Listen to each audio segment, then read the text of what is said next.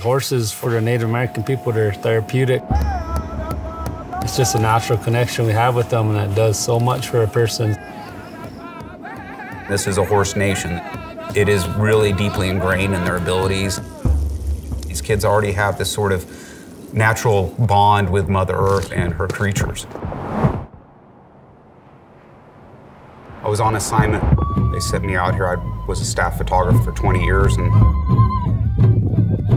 I want to take photos that show the power and the strength and the pride, your natural horsemanship. I want to come out there and I want to showcase that.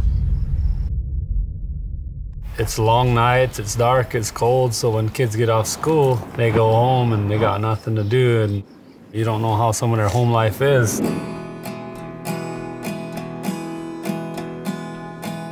So I don't know, it's hard to explain. It's just that, like, our people, we wouldn't be who we are, or we wouldn't be the hunters we were, or won the battles we won if we didn't have the horses they did. So it's a sacred connection for us to spend like that for hundreds of years.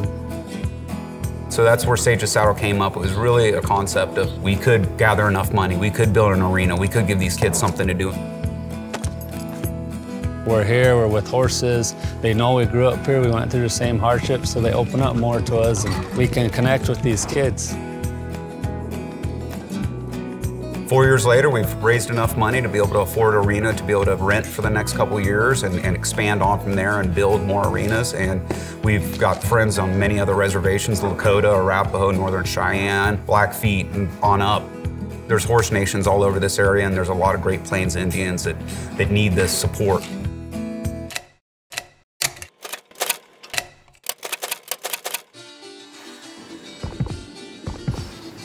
It's just, you see these kids do it and they don't look untimed or uncoordinated or whatever, you know, it's just all natural to them. Horses really feel innocence. They understand the naivety of a child. There's just such an innate connection.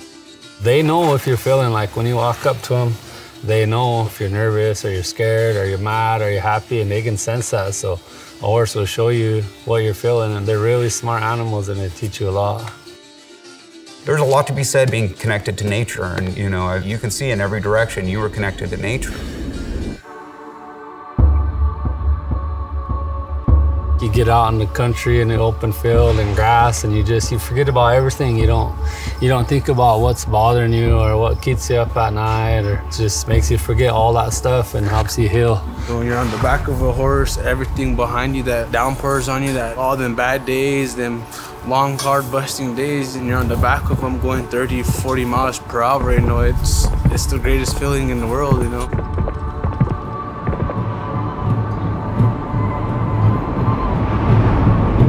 Ushia chachachio wichoni wakatanga